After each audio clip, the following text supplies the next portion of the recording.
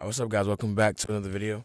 Before we get into the video, I wanted to give big credit to Intended Pun and his dev form post. Without the post, this entire video wouldn't even be possible. So, big thanks to him. I was looking for a way to get the orientation of a part without getting the position of a part when using C-frames, and because of this dev form post, I was able to find that. So, again, credit to them.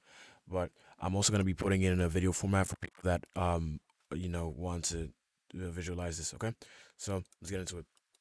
So, what you want to do is, um, I'm gonna show you how to do it with these two parts. Okay, so we have the red part right here, which is gonna be facing this way, and then the yellow part is gonna be facing this way.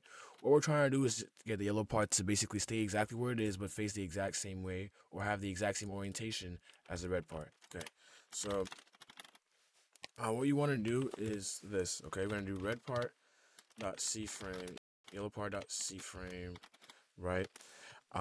Minus yellow part dot position, and then plus red part dot position. So you can see if I run that,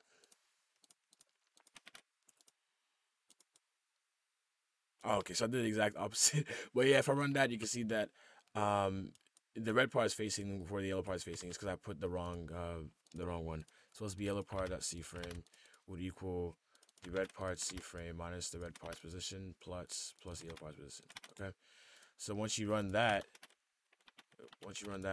you can see that the yellow part is now going to face where the red part is facing. Okay, so now they have the same exact orientation. If I do this, and then it's going to have the exact same orientation. Okay, but keeping its position.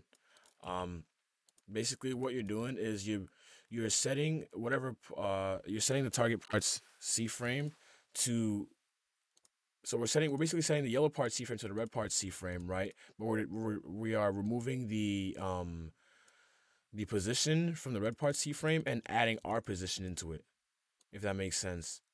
So if you want to visualize it, you see how C frame is like, oh, C frame dot new, and then we have the position and then the orientation, right? What we're doing is that we're basically subtracting the red part's orientation, or basically subtracting the red part's position, right, from the red part's C frame, making it 0 0 0, right?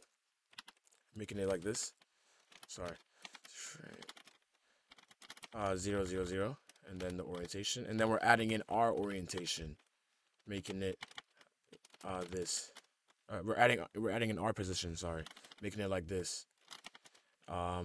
Yellow dot position, and then we're keeping the red part's orientation, and then we're gonna set the yellow part C frame to this new C frame right here.